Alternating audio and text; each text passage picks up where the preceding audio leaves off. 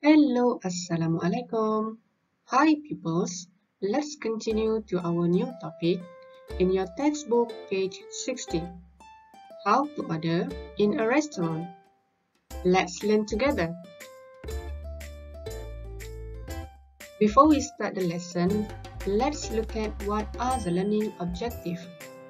First, to identify food and drinks. Second, to learn how to order at a restaurant. And the last one, to role-play a restaurant scene. Let's start with the vocabularies. Lemonade, lemonade. I lemon. Water, water. I. Watermelon, watermelon. Tembikai, dessert, dessert. Pencuci mulut. Okay, pupils, let's learn how to order in a restaurant.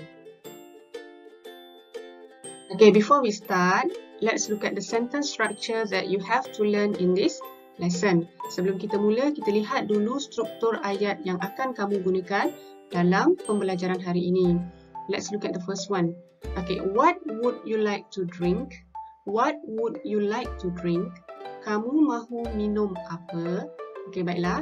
Ayat ini biasa digunakan di restoran untuk orang mengambil order ataupun mengambil pesanan air. Okay, now let's look at the answer. Okay, kita tengok pula jawapan untuk soalan tadi ya. Okay, I'd like some water please. I'd like some water please. Saya mahu air. Okay, ataupun number 2. Number 2, I'd like some lemonade please. I'd like some lemonade please. Saya mahu air lemon. Okay, kita lihat di sini I'd like.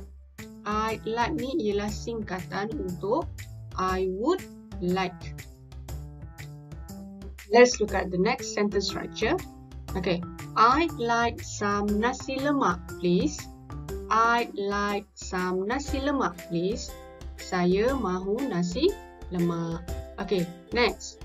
I'd like some cendol please. I'd like some cendol please. Saya mahu cendol. Let's look at the next sentence structure. Okay, kita lihat seterusnya apakah yang ayat yang digunakan untuk mengambil pesanan dessert. Okay, would you like some dessert?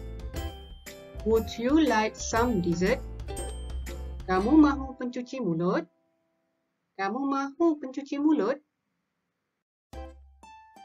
Okay, the answer will be yes, please. Yes, please. Ya, saya mahu. Or no thanks. No thanks. Tidak mengapa. Terima kasih. Okay, pupils. Let's ready with your textbook, page 60. Let's listen and read together. Hello. What would you like? I'd like an omelette, please. I'd like noodles with vegetables, please. What would you like to drink? Some water, please. Some lemonade for me. Would you like some dessert? No, thanks. Some watermelon, please. Okay, thank you.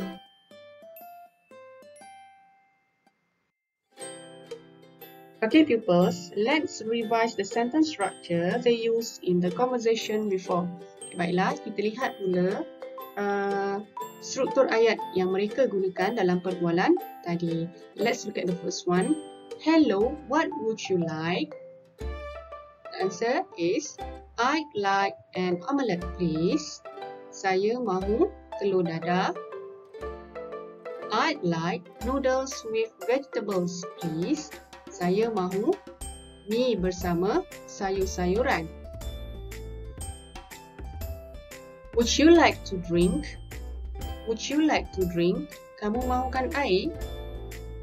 Some water, please. Some water, please. Some lemonade for me. Some lemonade for me. Okay, yang ini untuk ambil pesanan air. Dia kata, kamu mahu minum air? Ya, saya mahu air. Ataupun, ya, saya mahu air lemon. Would you like some dessert? Would you like some dessert? Okay, yang ni dia tanya soalan. Adakah kamu mahu pencuci mulut? So, let's look at answer. No thanks. No thanks. Tidak mengapa, terima kasih. Or, some watermelon please. Some watermelon please. Ya, saya mahu tembikai. Okay pupils, this is your homework. Just take out your workbook, page 47. There are 2 questions here. One, what do they order? Listen and tick. The second one, follow the lines and write. Okay, that is all for today. Thank you for watching. Assalamualaikum. Bye-bye.